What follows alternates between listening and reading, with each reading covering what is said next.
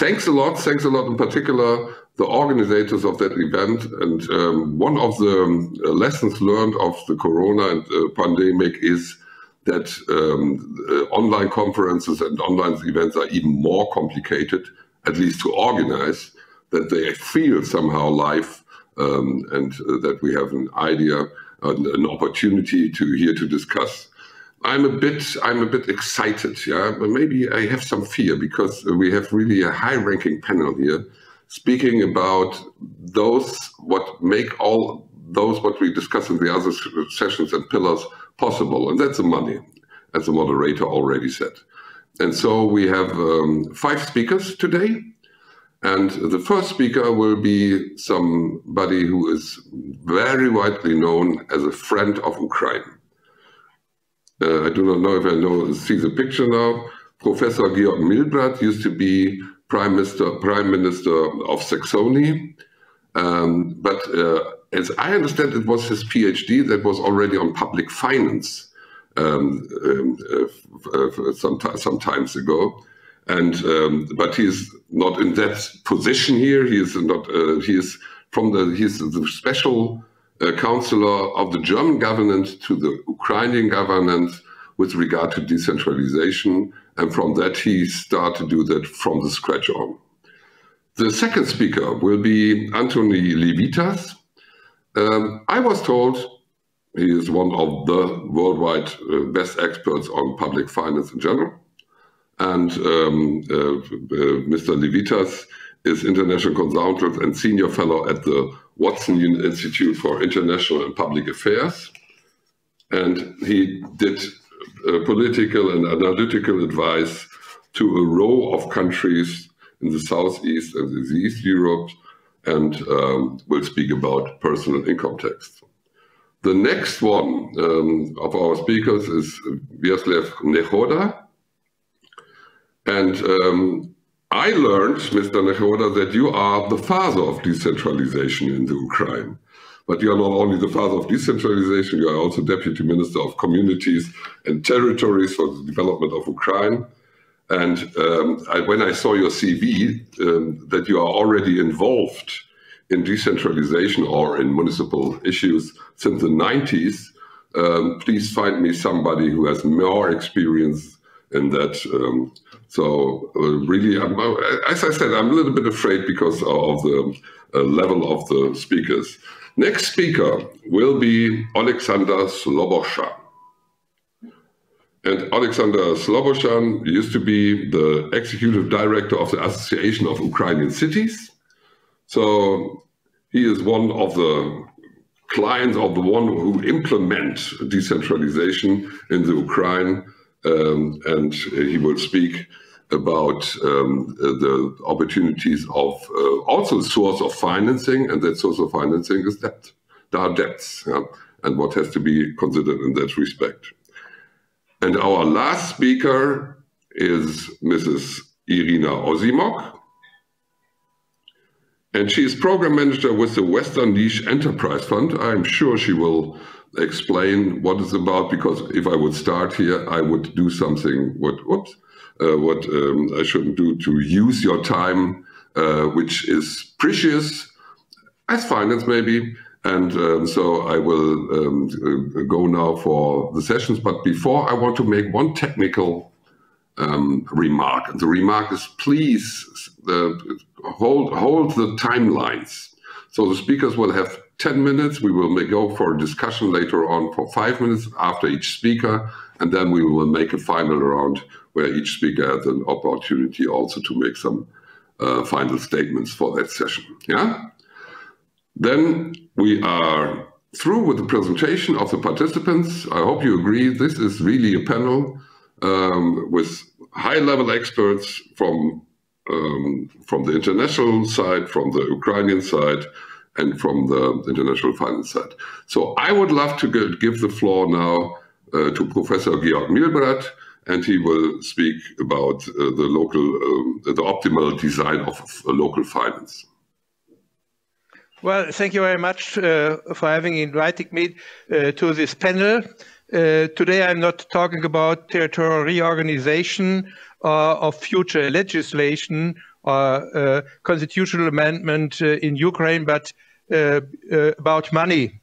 Money is always important, and therefore I think it's very useful to talk about a functioning democracy together with resources, financial resources on the local level, but not only about sufficient resources, that is evident, but about the structure of resources that should be in line with the principle of self-government and subsidiarity.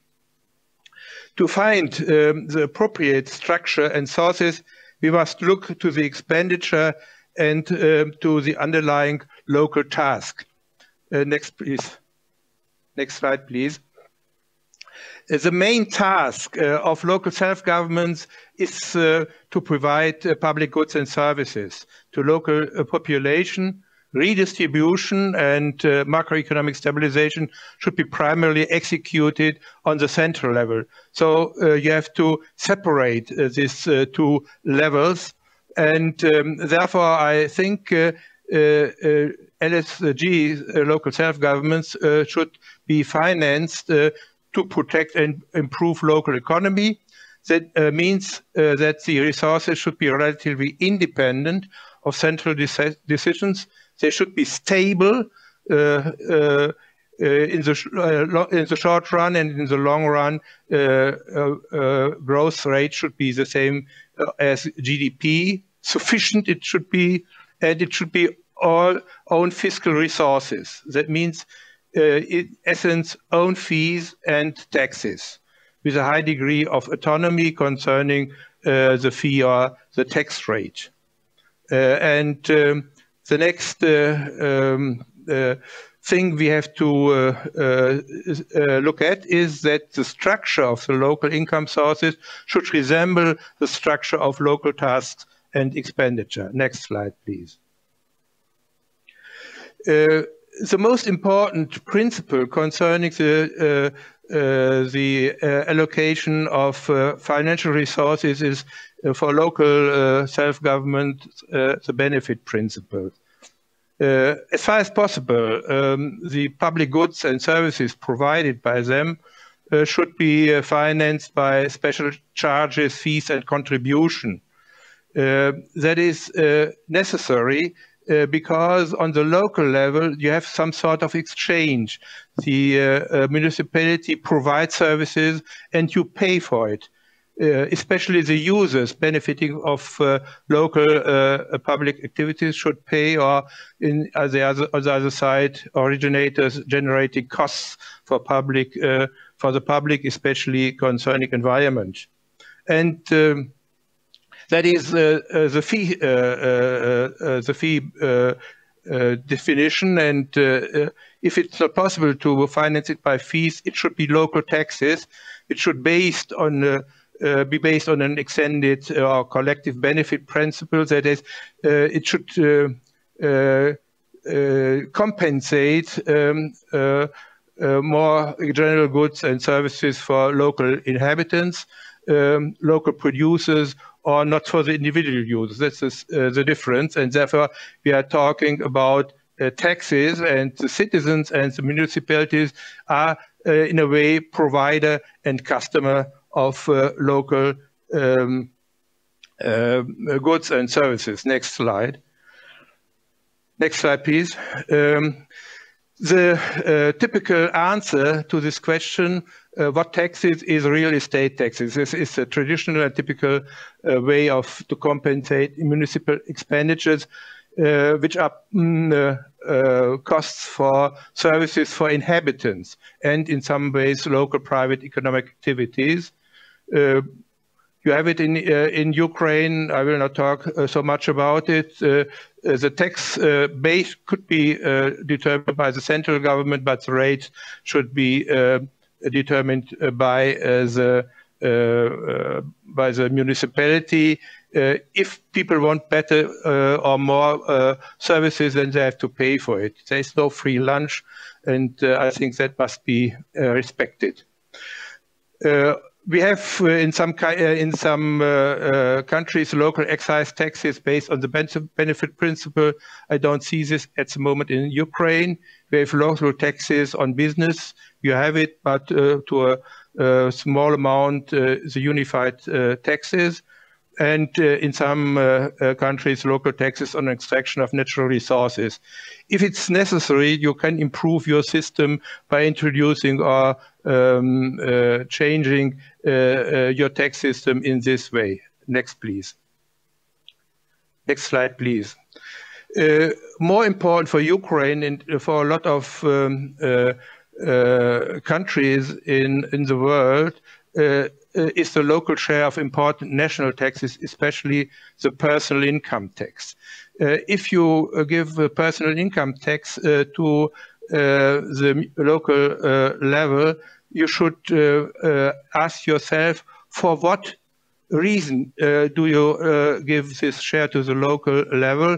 And I think the main argument is that the resident population gets services from you, and therefore their share of the income tax should be go to the local level, and especially to the municipalities where the resident lives and where the social services and public goods are provided.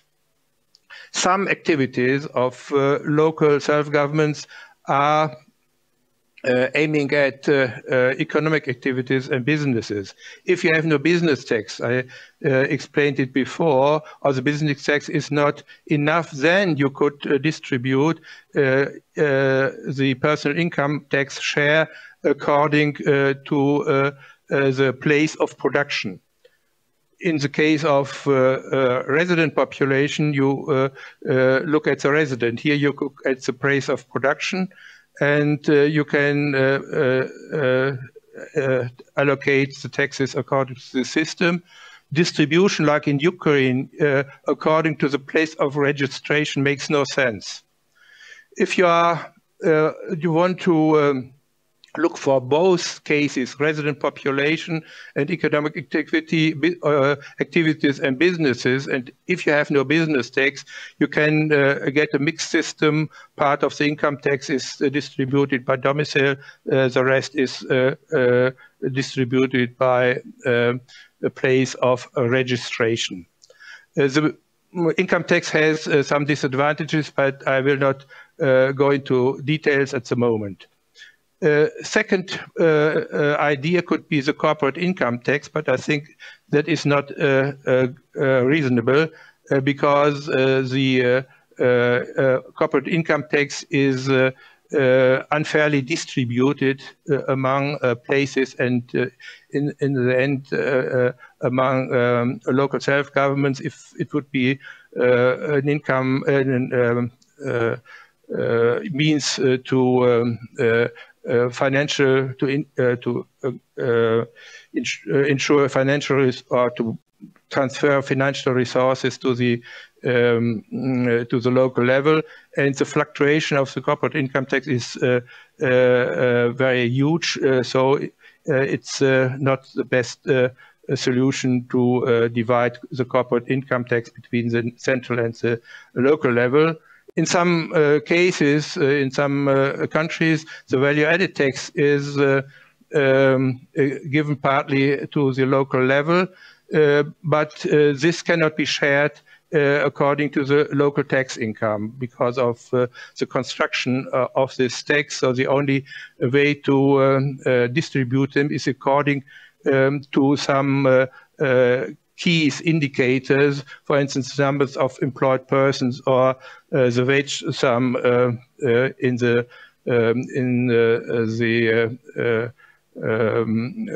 local level. But this sort of shared value-added tax is not much more than a grant. Next, please.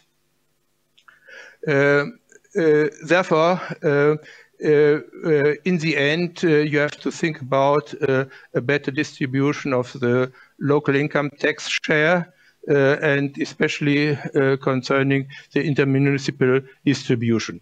I've not talked about grants,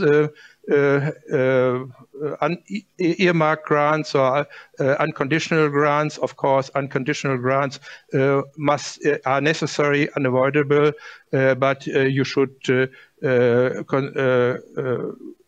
construct them in a way that public or the self-government and the public authority is not too much influenced by the central state. So that is my presentation. So in the end, I recommend to talk more about the distribution of your income tax share. Thank you very much, Professor Milbradt, for that comprehensive tour through the opportunities of local finance. And I had a look here for, and by the way, this is also information for our audience. You can make questions, yeah, and I will get those questions and then I will raise it.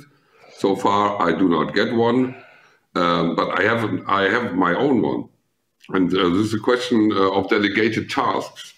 And may to some extent, the danger arises that the central state give more and more delegated tasks, but not more and more finance. Shouldn't be that connected, the delegated task with the finance for the local self-governance communities? Yes, of course. If you have to distinguish, to separate the financing of your own local self-government, where you decide on the tasks and delegated tasks. Delegated tasks can be compensated by grants of the federal government, or that is the case in federal states or in unitary states by the central government. If you get if you get delegated tasks, that means that you are working for the central government, and the central government should compensate you. So that is a case for grants, and to respect some sort of autonomy, the grants should be given on by some indicators, not compensating of the exact costs of the community, because that is not very economically. Thank you. Thank you very much. It means you have to find an adequate grant system, but I have not talked about the grant system. I've talked about the tax system, the local tax system. Thanks a lot for your contribution. We will come back to you later, maybe with questions from the audience. But now we go for Anthony Levitas, and he will take one of the aspects of Professor Milbradt's presentation, the personal income tax, and will make a comparison of the Ukrainian practice and legislative framework with European countries and beyond. Mr. Levitas, you have the floor. Thank you. I'm having a little technical difficulty in that I'm hearing everything on a time lag, so I hope everybody can hear me clearly, and I may take out my earphone at a certain point, because hearing myself once is bad enough, hearing myself twice at the same time is enough to drive me crazy. But please put up the slides. I'm going to be talking about the personal income tax share in Ukraine, and I'm going to make two fundamental points. The first point is simply, both of which say that the PIT is the fundamental financial foundation of local government finance in Ukraine, and for two specific legal reasons, at the moment that foundation is quite weak. Next slide, please. So personal income tax can be shared with local governments in two basic ways. The first is as a grant, and then what happens is the national government says 20–30% of the national yield of PIT is reserved for local governments and then is distributed back to them by formula, most oftenly on a per capita basis. This grant is usually freely disposable, but it can be earmarked. That's not the way PIT is shared with local governments in Ukraine. It is the foundation of the Czech financial system, for instance. Much more common, PIT is shared with local governments as a shared tax and is returned to local governments on the basis of its origin. And the key thing is, what is its origin? How do we define its origin? PIT sharing in this way is the largest source of local government revenue in much of Europe. The origin of the tax, as Professor Milbradt alluded to, is almost always defined as the local government in which taxpayers live. In almost all of Europe, PIT shares are defined as freely disposable revenue, meaning local governments receive the money, they can spend it any way they like. And typically such PIT sharing is accompanied by an equalization system that guarantees poorer jurisdictions some percentage of the average national per capita yield of PIT, 80 to 90% typically. Next slide. Hello, next slide. As in much of Europe, PIT shares constitute the largest single source of local government revenue in Ukraine. At the moment, it's 40% of SOS budgets, cities of oblast significance, and 30% of Gramada budgets in 2018 without social transfers, which means the money that goes through local government budgets for individuals, households, and utility payments. As in much of Europe, Ukraine has an equalization system that gives grants to local governments whose PIT shares are below the national per capita average. But Ukraine at the moment is the only country in Europe that defines the origin of PIT as the local government in which the employer is legally registered. And Ukraine is also exceptional in that the PIT is not clearly defined in the law as a freely disposable revenue. I'm going to talk about both of those last 2 points now. Next slide. Throughout Europe, the origin of PIT is defined as the local government in which a taxpayer resides and votes. The only current exception to this rule is Romania, where it is defined as the place of employment. That was once similar in Germany and briefly in Poland, but no longer. By defining the jurisdiction, the origin of PIT as the jurisdiction in which a taxpayer lives, what happens is we align political jurisdictions with fiscal jurisdiction. This ensures that citizens know that they're voting for local government officials who control their taxes, not somebody else's taxes. And it's critical for ensuring local government interest in the behavior of their elected officials and increasing local government accountability to those citizens. It also ensures that the PIT shares flow to the local governments in which people actually live and which are necessary to fund the services they need. Next slide.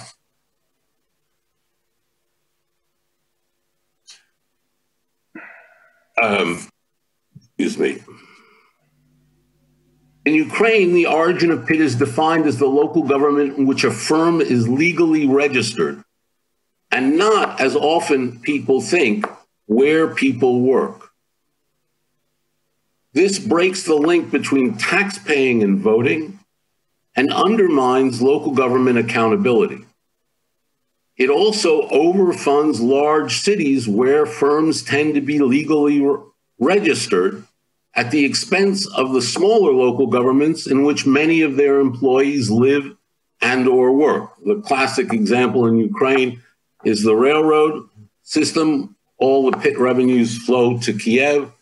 There are other companies, telecommunications companies, insurance companies that are not registering their employees by where they work. Instead, all the money is going to the central jurisdiction in which the company is headquartered.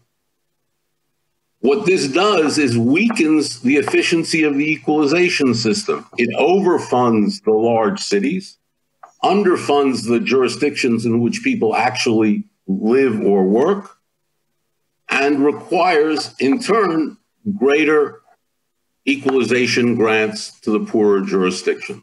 Next slide. So what should be done? In the immediate, all firms should be legally required to register the pitch shares of their employees with the tax administration in accordance with where those employees work.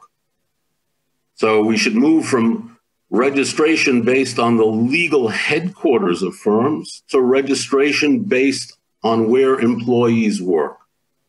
This won't ensure that political and fiscal jurisdictions are perfectly aligned, but it will improve the situation. It will also reduce the overfunding of big cities and increase the efficiency of the equalization system. But over the next few years, Ukraine should move the origin of PIT to a taxpayer's place of residence like the rest of Europe, or perhaps consider splitting the revenue between place of work and place of residence. But what really needs to happen quickly is ending place of registration by the legal headquarters of employers. Next slide.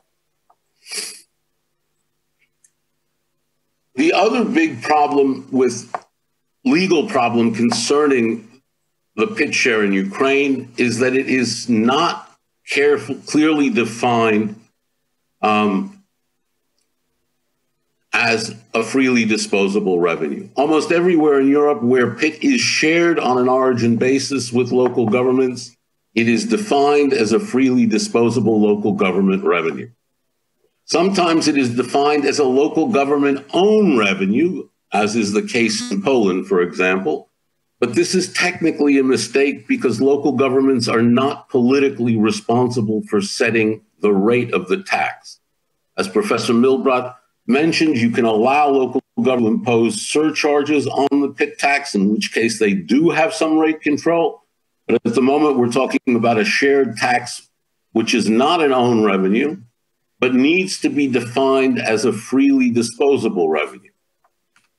This is not the case in the Ukraine. Neither the budget code nor the new draft local government law define it as a disposable revenue. What they do say, however, is on the expenditure side, local governments are supposed to finance both their delegated and own functions with their PIT shares. Next slide, please. Both laws also say that with respect to delegated functions, local governments act on behalf of the state, and that the state can override their decisions if it feels that local governments are not fulfilling their responsibilities. So, with respect to Hromada, for instance, mayors are defined as the state executive authorities with respect to delegated functions. What this means is that if the state thinks that the local government is not spending enough money on its delegated functions, it has, in theory, the right to come in and say, spend some of your PIT share on these delegated functions. Both laws also define many, many functions as delegated functions, even though local governments don't get grants for them. The most important of these is preschool education. The local governments do not get a grant for preschool education, but it is considered a delegated function. And theoretically, the state could come in and say, you're not spending enough on preschool education, spend more and spend it out of your PIT shares. As a result, there is a real problem between local governments acting as agents of the national government, with the national government being able to direct them in their use of their largest single revenue, and local governments having the choice to spend freely disposable revenues as they see fit. Next slide, please. Whether the national government will actually come in and direct local governments to use the PIT shares on particular delegated functions is, of course, an open question. My guess is that this probably won't happen with large cities. I'm a little less sure about it with respect to Hromada. But the legal uncertainty surrounding what kind of PIT revenue the PIT share is deeply problematic. Why? Well, first, without the PIT share, only 15 to 20% of local government revenue is freely disposable. This means that they have choice with only 20% of their revenues, and in theory, they are agents of the national government for 80% of everything else they do, for 80%, the other 80% of everything else they do. If the PIT share is not freely disposable, and the national government has the right to direct its use, then local governments have independent control over very little of their budgets. Again, less than 20%. This undermines local government planning and renders long-term investment extremely difficult. More importantly, in going forward with Slobozhan's presentation next, if the PIT share is not clearly defined as a freely disposable revenue, anybody who wants to lend to local governments cannot be sure that local governments will have sufficient revenues to pay back their loans, because at any point, in theory again, the national government can come in and direct the payment of the use of the personal income tax for other purposes than the repayment of debt. Next. Could you come to an end now? That was the end. So what should be done? Well, the budget code and the law on self-government should be clearly define the PIT share as a freely disposable local government revenue. The framework legislation should reassign some of the functions that have been delegated to local governments as delegated functions, should be redefined as own functions. This is the most important one from a fiscal point of view is preschool education, which is a very significant piece of local government spending, and which, as we said before, is not supported, unlike the other education functions, by a earmarked grant. And finally, a category of shared functions should be introduced into both laws in recognition of the fact that many of the services that local governments provide are simultaneously both national and local.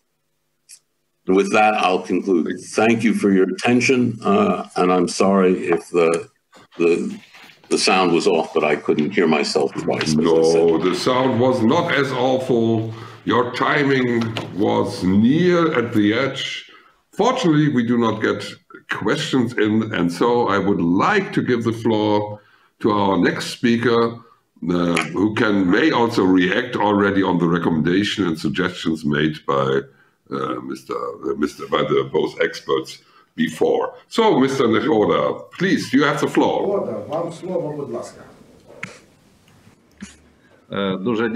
Thank you very much. I would like to greet everyone, dear participants of the International Expert Discussion. Greetings to you all, and I would also like to welcome and greet our guests who have made wonderful presentations so far. Mr. Georg Milbradt, with whom we recently keep meeting more often at similar discussions, as well as Mr. Anthony Levitas for his rather professional presentation. And I would also like to underscore that the topic of this conference, which is dedicated to the development of communities at this point, is extremely important. It's essential for Ukraine as well as relevant. You know that we have had local elections on the basis of the new territorial lineup setup, and this time it's absolutely different from what we had at the beginning of the year 2014 when the decentralization reform was just rolled out. I would also like to see the slides presented on the screen for me to provide my comments. I would also like to stress, although today we will be speaking more about finance, money going to local communities, but this money is necessary, first of all, for the development of these communities. Just as we said at the time when decentralization was being unfolded, this money has to be effectively used only in the capable communities. The resources, of course, that we are talking about today and responsibility for their own hromadas has to be taken on by all of these communities. So let me remind you about the prerequisites which have changed the system of authority at local level, which have changed the mandates, and thus resources were changed and modified, because just a few months ago the situation was slightly different in places. So if you look at this informational sheet, you will see that we already have the foundation for newly created territorial hromadas, and of course at sub-regional level, which enables us to complete the decentralization reform effectively and to provide also for the effective organization of the local state administrations, local state administrations. We also have to stress that from the time of Ukrainian independence, territorial division in Ukraine hasn't changed until now. Out of more than 11,000 territorial communities, now we have 1,469 communities. So we have reduced the number of those communities by more than 7 times. And now we have 136 rayons. These are the figures that may be a bit surprising. And with this new territorial division, we can already ensure that subsidiarity principle is anchored, and the prevalent majority of powers and the majority of resources can be provided to the local level in order to resolve all of the local matters.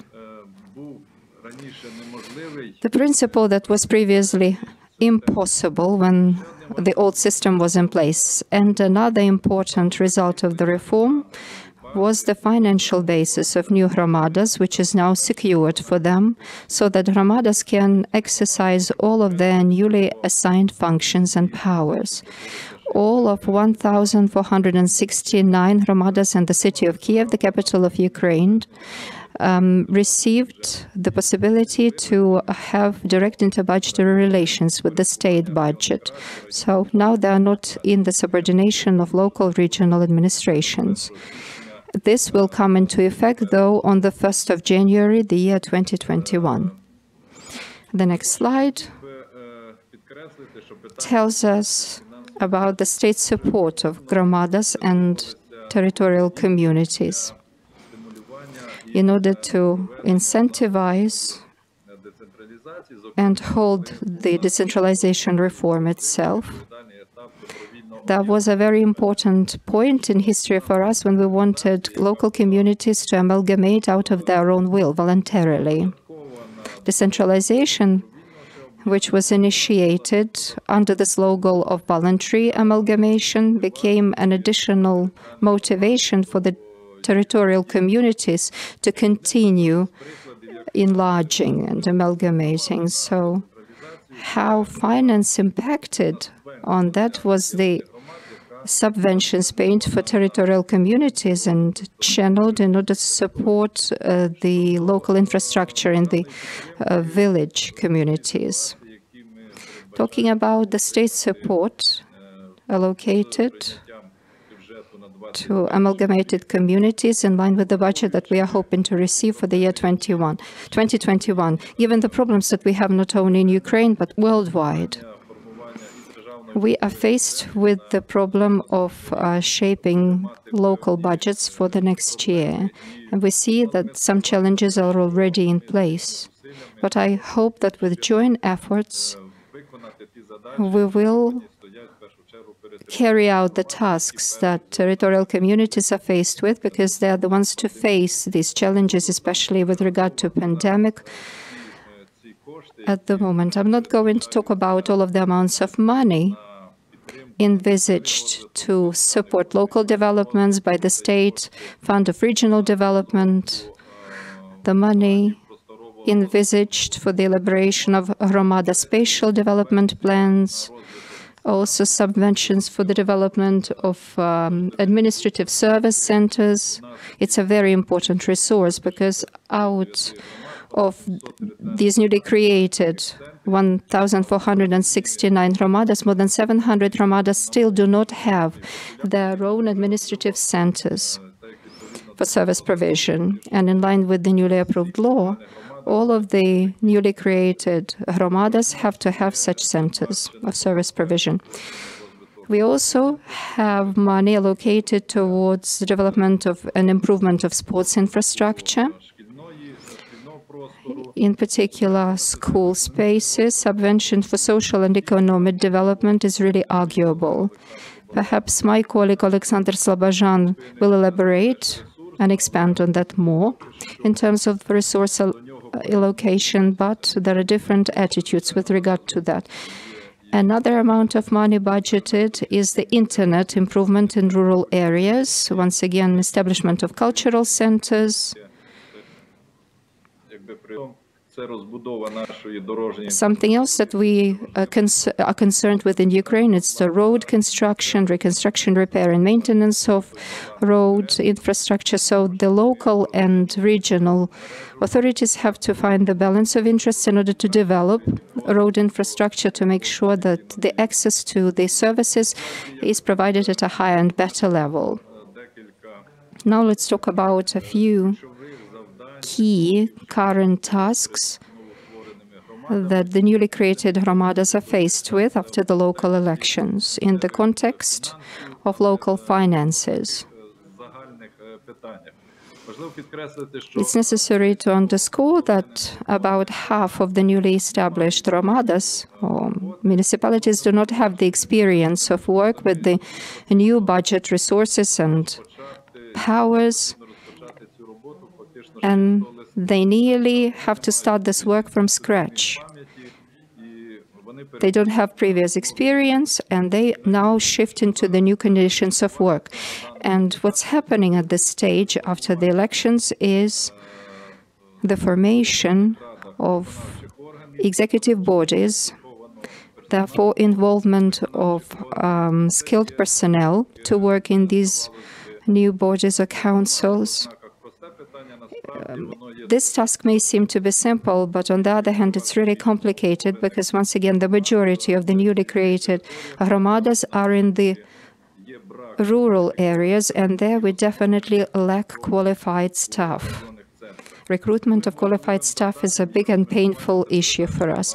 Next problem is finalizing demarcation and transfer of facilities operated by local councils and state administrations to the ownership of Hromadas, because a lot of them still belong to the state budget, and the transition or the transfer of these facilities will definitely affect the local budgets. Next, it's the performance of the audit of budget expenditures. The Hromadas or municipalities have to also run the inventory checks of Hromada property, as well as the resources, to look for opportunities of revenue increase. And lastly, the result of all of these efforts will be drafting budgets for the year 2021 and adopting these budgets. Hopefully, they will be adopted in time. And we hope that you lead with Europe, because of their qualified regional experts, will definitely provide consultations to the local newly created Hromadas, because associations of cities and towns of Ukraine are already doing that. Next steps in decentralization reform. We have to understand what's going to happen next in Ukraine, because the question of money is directly connected with functions, authorities, the mandates, which now have been reassigned to newly created hromadas. And as Mr. Milbradt said at the very beginning, he's very well aware of that in Ukraine, in order to complete decentralization reform, we need to introduce changes to the Ukrainian constitution and to bring it in compliance with the European Charter. And for that, we also have to introduce legislative improvements that is to do with the distribution of powers between executive bodies and local self-government in line with the new territorial setup. They need to understand clearly which powers right now belong to them, because once again, resources that the state will have to guarantee to them, and the local authorities will have to ensure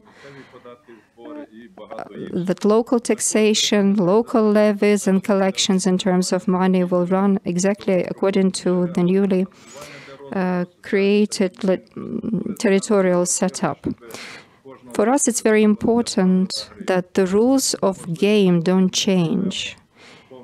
And this will be in place when the full package of financial documents has been approved. And another task we are faced with is the improvement of the system of horizontal fiscal equalization to reduce inequality in financial support of hromadas.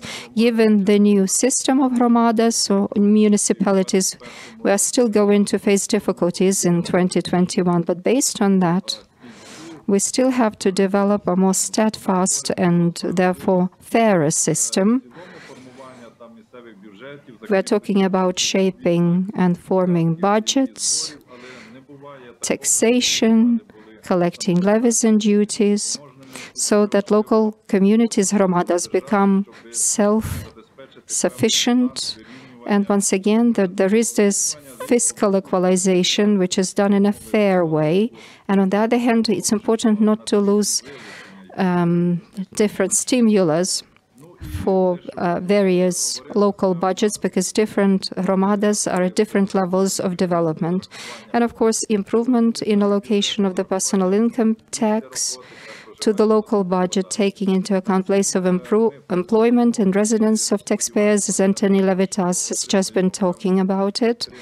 We are working on it, and we hope for the support in the Parliament of Ukraine, as well as the support of our partners. It's a rather more political issue, because from the technical standpoint, it's feasible. But on the other hand, we need to understand that the change of the system that we have in place right now in the nearest prospect may result in imbalances for the shaping of local budgets. Therefore, such decisions have to be taken in advance, for the local level to be prepared in advance. But this is a very painful issue, because a lot of local communities are suffering, because taxes are paid unequally, and some are winning, others are losing, because the taxes are paid given the place of employment and residence of their taxpayers. So at this point, I would like to bring my presentation to a close and say that, of course, there should be questions at the end, and of course we will have more opportunities to discuss them in detail, to speak about the financial issues in order to support the implementation of the reform, because we know that if we have the due ample resources, if we have certain opportunities delegated to authorities as their authorities, delegated to local communities as their authorities, this will definitely be decisive factors in ensuring their stability. Thank you. Thank you very much, Mr. Nehoda. You use a little bit too much time, so we do not have time for questions. But there is a question. Nevertheless, the question goes more in the direction of Mr. Levitas. We will do that at the end round. That we use our time now for the sequence of speakers, and I have the pleasure to give the floor to Oleksandr Slobozhan. Доброго дня, Good afternoon, dear colleagues.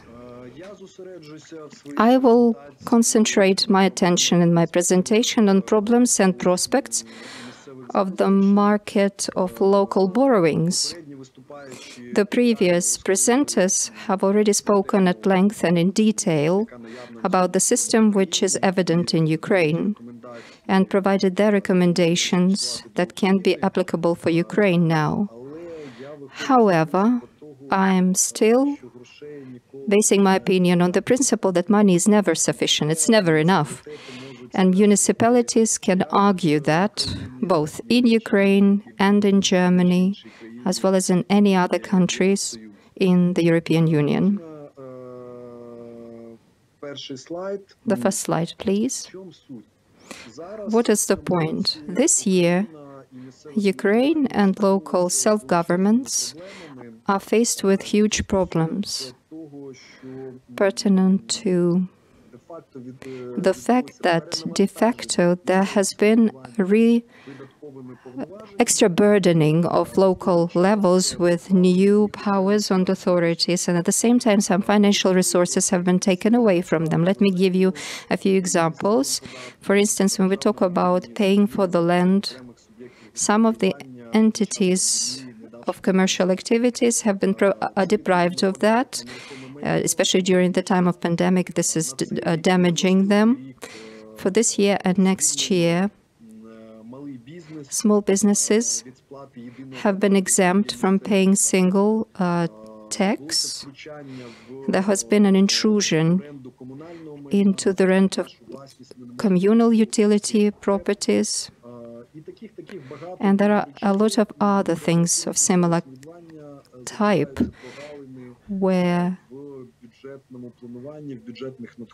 in terms of budgeting, for the state functions, central authorities begin to deprive local authorities of resources. And some have seen huge problems in that, and then they begin to shout outcry, but we decided to take a look at that from another perspective.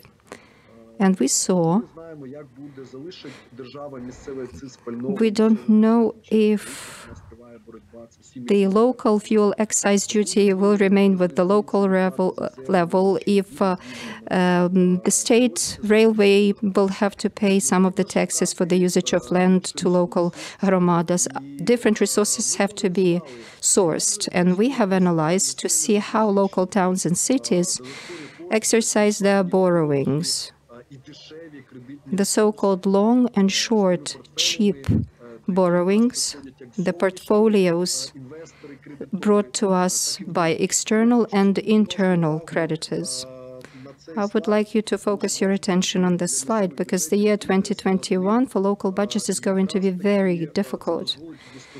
And local borrowings mechanism will have to be honed, improved, and they will have to work more with internal national creditors. You can see that in Ukraine alone, the number of borrowings over this year is at the level of 23, including 22 city council borrowings. And the total borrowings amounted to 5.8 billion Ukrainian hryvnias, including city council borrowings. And the majority of them were state banks, 3 public banks, 1 commercial bank, 1 international financial institution. They are the creditors. Let us see another slide. It demonstrates the share of these borrowings, and you will see that the most active in this respect are large cities. We see Dnipro, Kharkiv, Lviv, Zaporizhzhia. 88% of the overall scope of borrowings, of the total borrowings, falls to 4 million strong cities. And interestingly, this year, these million-strong cities were joined by regional players such as Mykolaiv, Ivano-Frankivsk, and my town of origin, Izmail, also Kamenetsky, Izmail, Melitopol. These are some small towns. that have already mastered these mechanisms, and they have been able to borrow extra budgeting in these crisis conditions in order to finance their infrastructure. And most importantly, these are borrowings to implement the projects of the so-called expanded recovery. That means that all of this money will definitely have to be recouped. But in the future, it will result in extra resources for the borrowers. On the next slide, you may see the distribution between the groups of creditors. We can see in terms of the terms of approval of such borrowings. It took sometimes very lengthy periods to approve such borrowings. Not all towns or cities were able to obtain these borrowings, but at the same time, you see that some of the borrowings are more attractive. And if you look at interest rates, internal borrowings were delivered at 12% interest rate, and external borrowings were provided at a 3% interest rate. But the major problems that we were able to single out and identify, you may see that only 1% of the newly established municipalities within this year have taken advantage of this instrument, which is so widely exploited all over the world and in Europe in particular. So the first problem is the problem of mistrust, lack of trust. Local budgets trust deposits more rather than the instruments of local borrowings or bonds. Another point is these are organizational capabilities. We have calculated that a small number of municipalities of that 1% have specially trained staff to run borrowings. And running local borrowings, it's an essence of how municipality will be able to exercise and practice some of the instruments of midterm financial planning. So the horizon of planning for the local self-government, for us, in our case, in Ukraine, is just 1 year, that's all. Next, municipalities do not provide any financial planning. This is to do with the lack of trust in central executive authorities, because they keep changing various financial and taxation legislation. It's also to do with the lack of trained staff. And this also is to do with some of the projects being very long-lasting, a lack of strategy, strategic documents are not there. With ULEAD, we have been working very effectively to develop a strategy for municipalities, which were just willing to become more capable as communities on the basis of the towns of regional significance with small populations. That is to say, we need to create capable personnel for institutions at the level of local governments in order to plan effectively and run and control local borrowings and debts. Next, it's the procedures of bureaucratic character. The midterm of agreeing or approving a borrowing was about 50 days, although the Ministry of Finance can sometimes consider such borrowings between 50 to 120 days. So we have the Institute of Silent Agreement. We have already copied it from de facto from some European countries, but in fact, it's not operational. These are some political factors, especially when we have to approve such borrowings, especially on the eve of local elections. Many of such borrowings were blocked, put on hold for whatever political reasons, and we would like to offer the changes and introduce electronic registers for such borrowings and make sure that every international financial institution can see the capabilities and capacities of every community and see indicators of their economic development, how insolvent is each of, or solvent, how solvent is each of the local communities with a horizon of planning from 3 to 5 years. This is really extremely necessary for the implementation of large-scale projects and to make sure that our local communities are capable. And this will be the answer to the question whether our communities will become capable.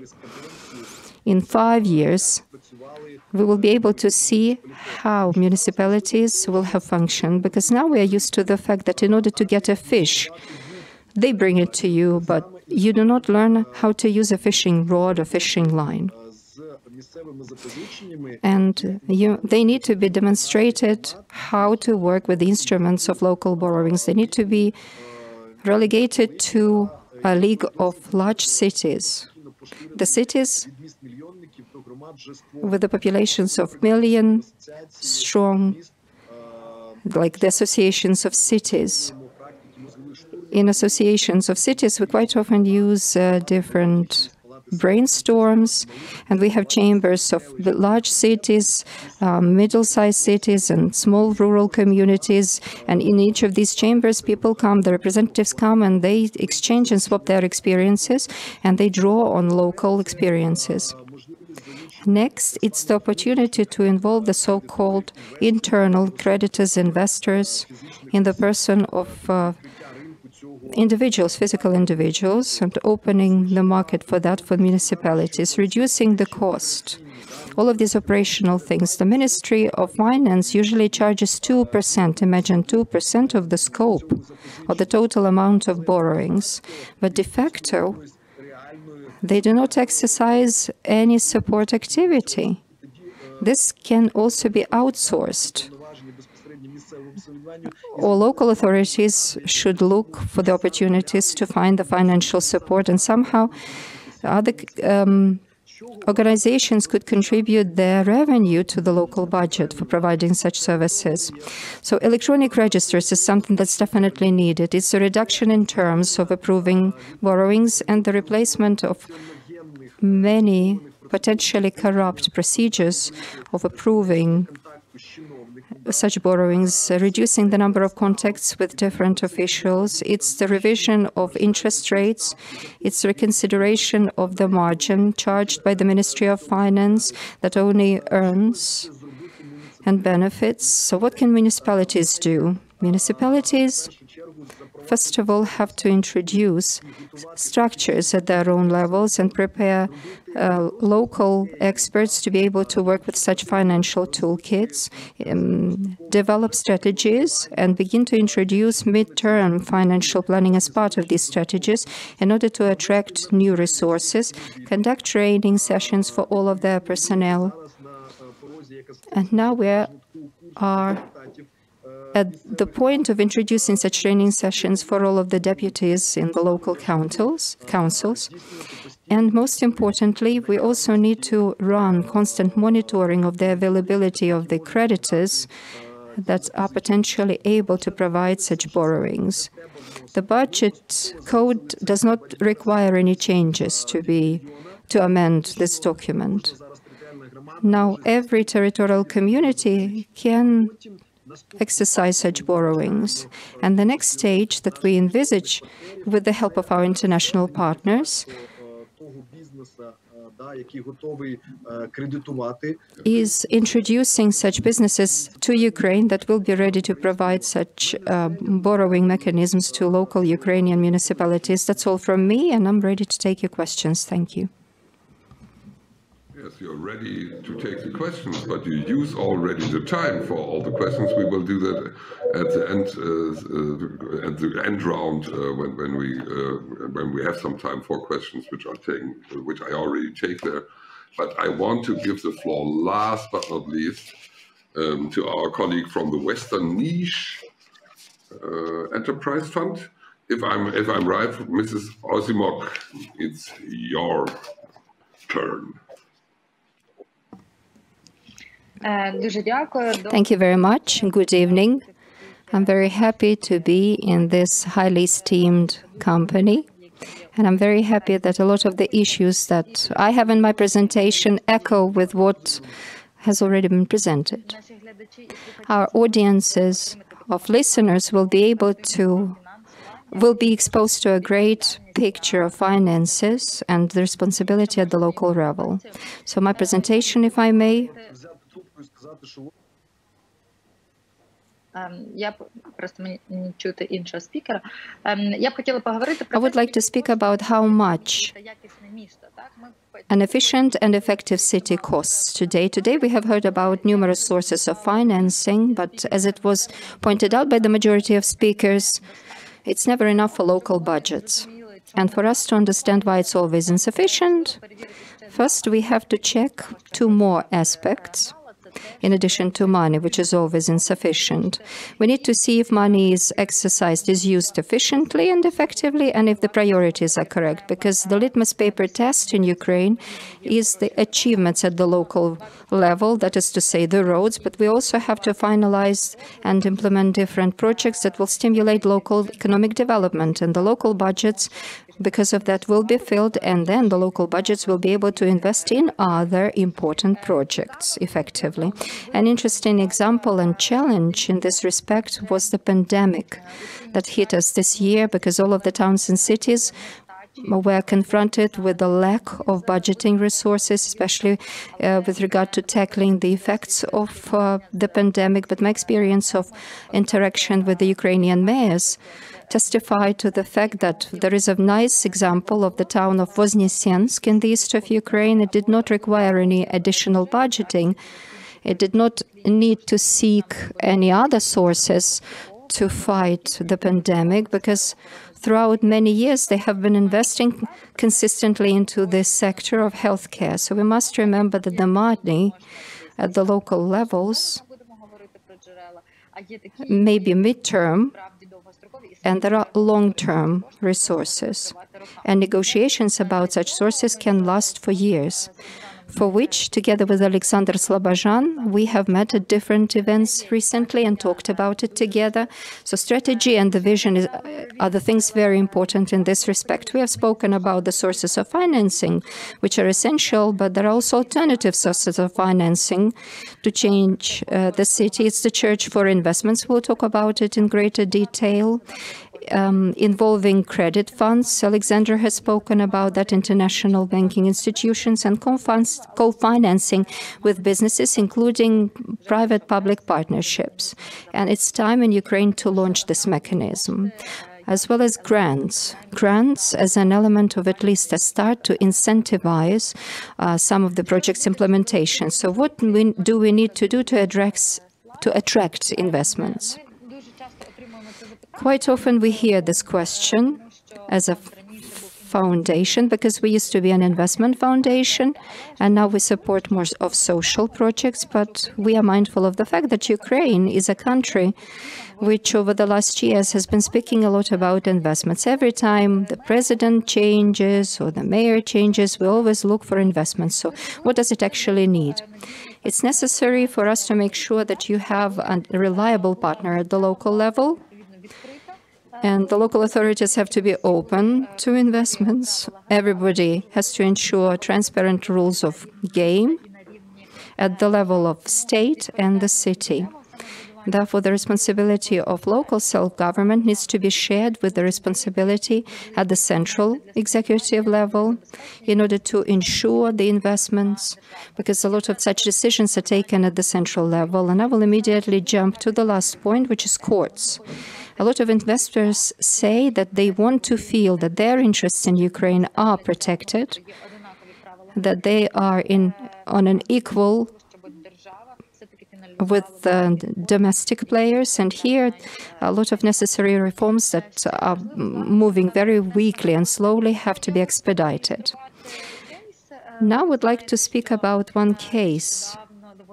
You know that quite recently the head company, the producer of mountain equipment, they entered Ukraine, and Viacheslav won competitive competition with some of the other cities in Ukraine. But something that the investor was faced with was that when all of the terms and conditions were agreed, and when they began to talk about communications, the payment for electricity bills was so expensive that the investor was greatly surprised by that, was shocked by that, I would say, an unexpected surprise. So when we speak about a competent team, we speak about a team of people who will be able to provide all of the necessary insights to the potential investor, talking about the details and things to do with the communication so that it doesn't go into a frustration or huge losses for the investor, and therefore prevent this investment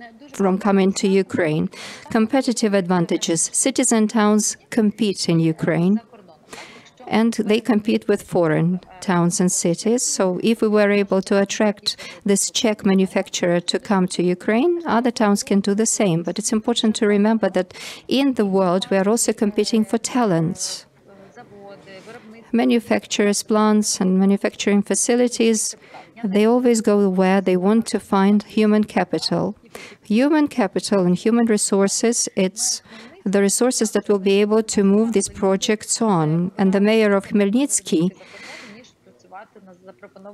knows now that it's much easier for people to go out of his city rather than look for jobs with the small salary. And it's a big, big challenge for many small towns, because when we talk about investments, we need to have a strategy or the vision of the development of a town or the whole region for the nearest future in order to create educational or training centers, professional, technical educational centers, to make sure that we have truly competent personnel that will generate, let's say, financial resources for the local communities, inclusive. Another important thing is the business climate. And here I would like to give an American example. Big, huge, giant companies now are vying for some of the HQs, not in the central cities like San Francisco or New York. But when Amazon was looking for such a place, they selected a small town just because the region itself ranked first according to conducting business in that country. And it's really essential and critical to remember from informational sources. We need to make sure that the situation is objective, because a lot of reporters report and cover the situation in one way, but on the governmental portals, they report the improvement, while the media, they report about deterioration. So the news coverage has also to be objective. Another important point, the ambassadors of Ukrainian communities, when looking for and attracting new investors, have to be existent investors. So when a town or a city promises that we will provide for all of the necessary terms and conditions, but the existent investor says, no, it's hard for me because there are a lot of challenges I'm faced with, there are no guarantees in place, then basically it works against the local communities and does not raise their attractiveness. And that's a real bottleneck. So existing investors, internal investors that Oleksandr spoke about, must become potential ambassadors for local communities. I'm talking here about regions, towns, cities, rural communities, because the regional policy plays an important role now. We understand that you cannot overcome obstacles without those that will help you. A manufacturing facility can be built sometimes in the territory of two amalgamated communities, and these amalgamated communities definitely have to collaborate. There is another interesting producer, Sherp. They manufacture interesting, innovative machinery that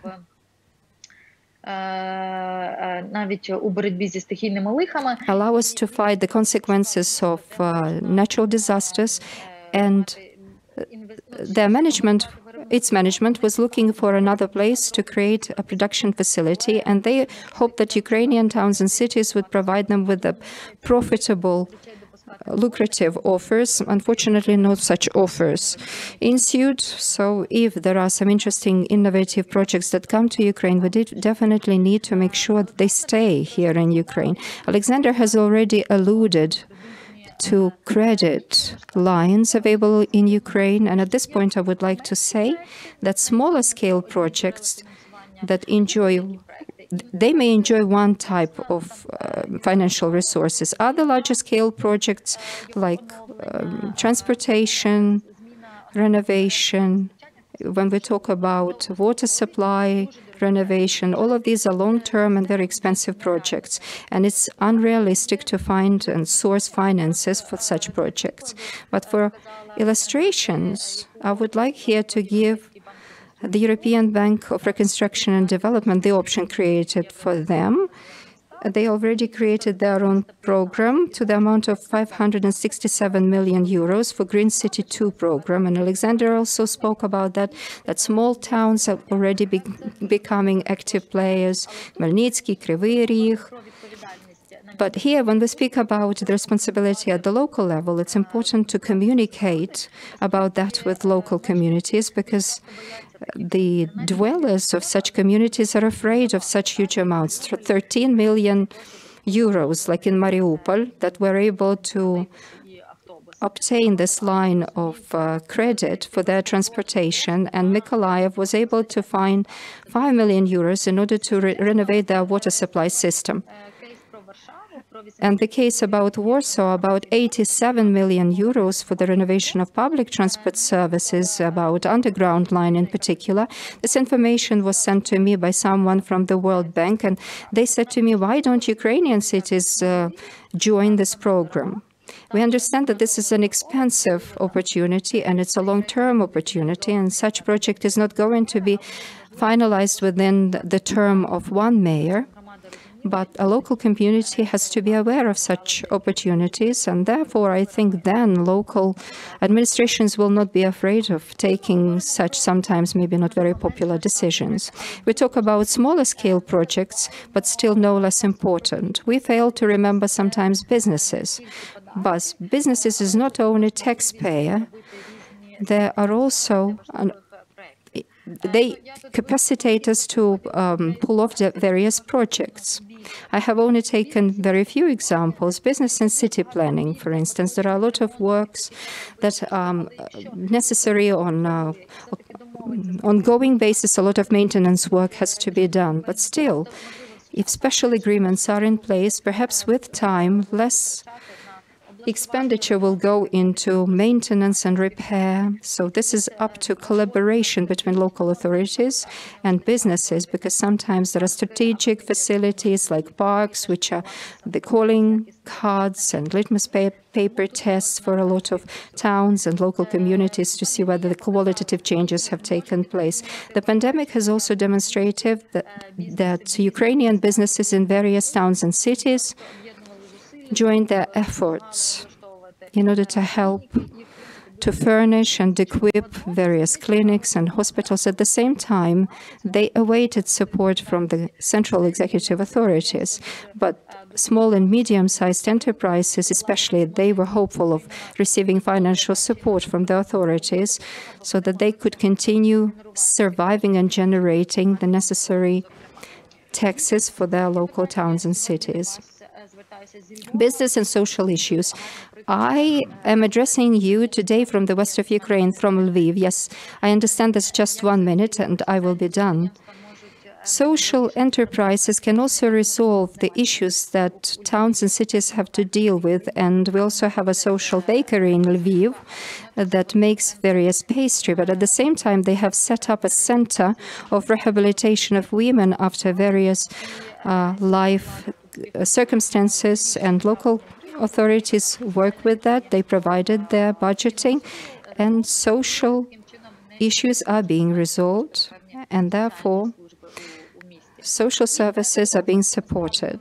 And the projects of developmental character are also very important. That we know that in a lot of Ukrainian towns and cities we have the so-called participatory budgets, where towns and cities know which areas they can involve businesses for co-budgeting such projects. There are also grants available, and I'm sure that towns and cities already know about a lot of international organizations that work with grants, issue grants. But as Oleksandr also pointed out, we need to prepare professionals not only on domestic borrowings, as Oleksandr mentioned that, but also generally what is grants, what is investment. Cities and towns have to present themselves in a very competitive way to potential investors. Thank you, and sorry for taking more time. Thank you, Mrs. Ozymok. You did the same like the most others did. Obviously, I experience now that the Ukrainian participants have so much to say that they need also more time to say. That's not an issue, and I think that's highly welcomed. We already have one question which goes in the direction to our first two speakers and maybe the third speaker. So Mr. Levitas, Mr. Milbradt, and Mr. Nehoda. And that's, the question is made with regard to the personal income tax, and the question if the place of the employees, not the employers, but the employees' registration should be deciding, or the place of work, and which system would fit better for Ukraine. So if you can give me a sign. So Mr. Levitas gave me the sign and could make some remark, as well as Mr. Milbradt afterwards. And then we will check if Mr. Nehoda will join as well. Mr. Levitas. So the first thing to say is that there's only one country in Europe that I know of that does it by place of employment, and that's Romania. So the general consensus is that it should be by place of residence. That said, we have a problem in Ukraine with the propiska and people not being registered where they actually live, which creates additional problems for doing it by place of residence. And it's possible to have a system that is split between place of residence and place of work. The problem is, and this refers back to Minister Nehoda's comment, we don't know now how much PIT is actually being returned to where people work, and how much PIT is being returned to companies who have offices where people are not working, but their employees are spread out across the country. So as I said, the first thing to do would be to figure out where PIT is by place of employment, and to legally require firms to register and allocate taxes back to the tax offices in the jurisdictions in which their employees work. The next thing to do would be to think about having local governments. I mean, there's an opportunity in the crisis, which is to say that if the rule was that PIT is allocated to local governments on the basis of where employees live, where people live, then local governments will very quickly go out and try and make sure that all their residents are registered correctly. This is what happened in Poland and in a number of other places, and it's actually a big stimulus for good local governance, because the mayors actually go out and they say to people, look, we need you to register because we want to use be sure we get your taxes so that we can improve your roads and your school. So the act of dealing with the problem of the propiska could be a huge opportunity to increase the alignment of political and fiscal jurisdictions and the identification of local residents with their local government. But as I said, the first thing is by place of employment. The next thing would be to think about moving to place of residence. Thanks so much, Mr. Levitas. Professor Milbradt, you want to add something? Yes. If you want to have a personal income tax which goes to the which is distributed to the community where people live, then you need registration. That is as said, and first of all, the buyers must then be able to have legal means to re-register the persons who live in their community. Then it will work. Second element or second argument is in the Ukrainian setup, there is no compensation for businesses, and therefore I would suggest to think about a split system, because the community must be compensated for costs and efforts they do for local business. Otherwise, only those municipalities have advantages where people live, not the municipalities where people work. And we are interested in both things. So either you have to find a way to compensate the cost for businesses by other ways, then you can have a PIT only based on the basis of where people live. Otherwise, you should look at a more complicated and mixed system. The current system, registration, is totally nonsense. Thank you so much, Professor Milbradt. We do not have any registered questions from the audience. So I would like to ask you to give us a 1 or 2 sentence statement what you take away from this session. Yeah, and I will start because I saw a little bit this common sense on the issues in the Ukraine and also on the general structure of the finance between all of the members. And I think one thing what was clarified a lot by Mrs. Ozymok is also it depends on the balance. Yeah? You need also central services combined with local services, which goes together to enable the business to create wealth in the regions. If I would go now through the sequence of speakers, I go by the sequence of speakers here on my screen. Mr. Nehoda, what is your takeaway from this session? Could you make that in 2 sentences?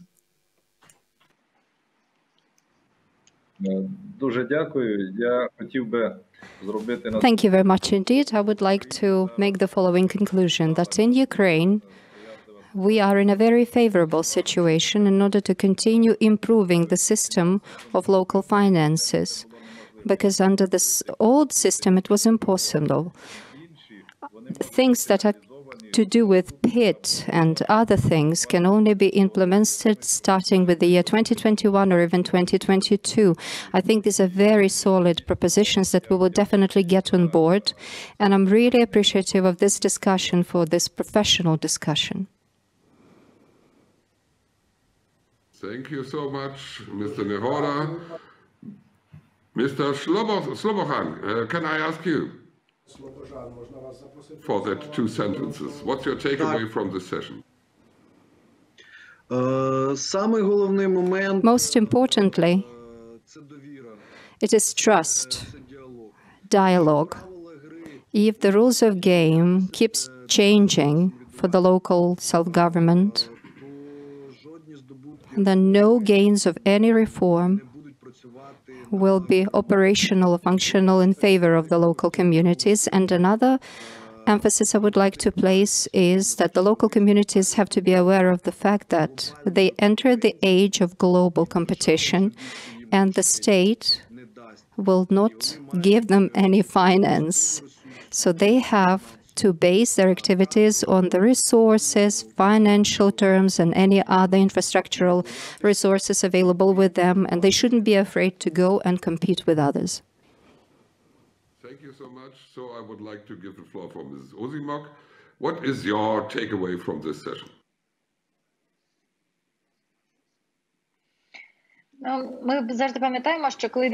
When we talk about Ukraine, everyone usually says it's strange that the country is so rich, and strangely we always run out of money for various project implementation. As we have seen it today, there are different sources of financing and implementation, different urban projects and rural projects. We have to be able to prioritize in a correct, proper way, especially in the eyes of external and internal investors, international financial institutions. We have to present ourselves as a reliable partner that those institutions will be ready to give these borrowings to with a lot of trust.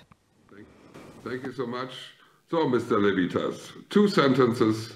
What is your takeaway? Yeah, I guess I'll pick up on Slobozhan's comments and say that I agree that it is critically important to stabilize the rules of the game. And I also think that this is the moment where key pieces of the rules of the game need to be clarified and put into law in ways that are clear and transparent. And the origin of PIT and the nature of PIT as a local government revenue, I see as 2 of the most fundamental rules of the game that are still in flux and potentially will cause problems down the line with borrowing, with local government autonomy, and with the whole stability of the division of finances and competencies. So that's where I chose to put my evidence, my emphasis, and I really am grateful to this panel because I think these issues have been raised in a clear way. Thank you. So we close the circle now by a short statement of Professor Milbradt on his takeaways from today's session. Uncertainty is an enemy of long-term decisions and an enemy of investment. Therefore, Romadas need stability. And if the central state is responsible for macroeconomic stability, he has the duty to stabilize the financial endowment of municipalities. I think that's the best way for economic development, especially in the case of the crisis of the pandemic. The state should shelter the Romadas concerning external influences like the pandemic and not the other way around. Thank you so much, Professor Milbradt, and I would like to give my thanks to all of the panelists. And usually in a real conference now, the applause would start by the audience. You have to think about that for yourself, because I know even TV shows where you always have some single spots of applauding people in that. It was a pleasure to moderate you. Yeah, okay, we applaud ourselves. That's the right thing. And it was a pleasure to moderate you. And, you know, I'm still afraid somehow. Maybe it was not because of the session. Okay, I will look for the next meeting, what I do have now. Thanks a lot. See you soon. And stay with ULEAD and stay healthy and keep distance.